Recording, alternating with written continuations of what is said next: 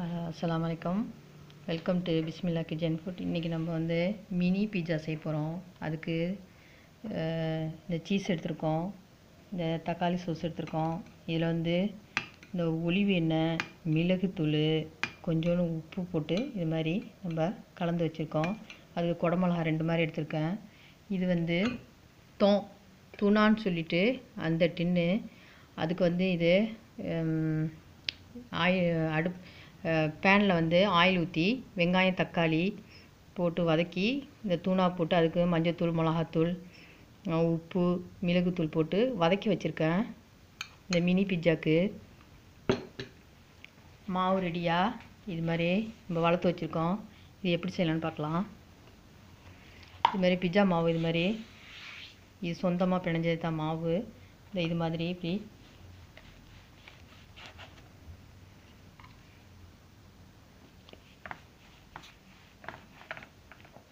நம்ம இது மாதிரி செஞ்சு ரவுண்டாக வந்து ரெடி பண்ணி வச்சுக்கிட்டு இது மாதிரி லேசாக இப்படி குத்தி இது மாதிரி ரெடி பண்ணி வச்சுக்கிட்டு அதுக்கு பிறகு தான் நம்ம வந்து இந்த உள்ளடத்தையெல்லாம் வச்சு நம்ம வந்து இது அவனில் தான் வைக்க போகிறோம். 170 டிகிரியில் வச்சு ஒரு 20 நிமிஷம் போதும்.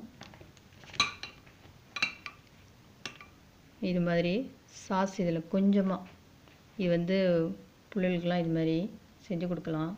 இது மினி பீட்சா தான்.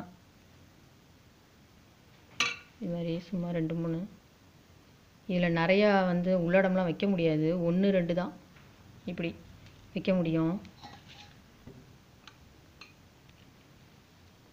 இந்த தூணா வந்து கொஞ்சம் கூடுதலாக அது மட்டும் நம்ம வந்து கொஞ்சம் கூடுதலாக வச்சுக்கலாம். இது மினியாக இருக்கிறதுனால நிறையா வைக்க முடியாது, ஆனால் சாப்பிட்றதுக்கு ரொம்ப சூப்பராக இருக்கும்.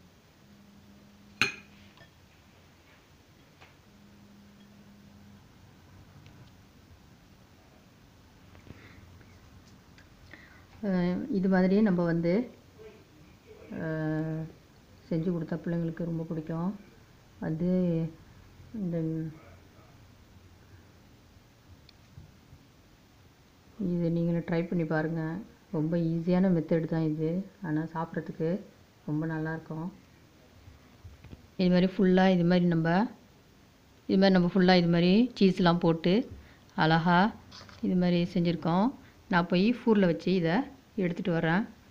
இவ்வளவு பார்க்குறதுக்கு எவ்வளோ லுக்காக இருக்குது, அழகாக இருக்குது. இது மாதிரி பிள்ளைங்களுக்கு வந்து கொடுக்கும்போது அவங்க ரொம்ப விரும்பி சாப்பிடுவாங்க. இதெல்லாம் எப்பயாச்சும் நம்ம செய்கிறது தான், அடிக்கடிலாம் இது கொடுக்குறது கிடையாது. நான் போய் இதை ஃபூரில் வச்சு எடுத்து வரேன். இது அவன்லேருந்தே நம்ம எடுத்துகிட்டு வந்திருக்கோம், நல்லா வந்திருக்குது. இப்போ இதை வந்து நம்ம சர்வ் பண்ணலாம். நீங்களும் ட்ரை பண்ணி பாருங்கள். இந்த மாவு வந்து இந்த பீஸா மாவு வந்து எப்படி செஞ்சேன்னு சொல்லிட்டு அடுத்த இதில் நான் மாவு எப்படி செஞ்சேன்னு சொல்லிட்டு சொல்கிறேன். இதுமாரி நீங்களும் செஞ்சு பாருங்கள்.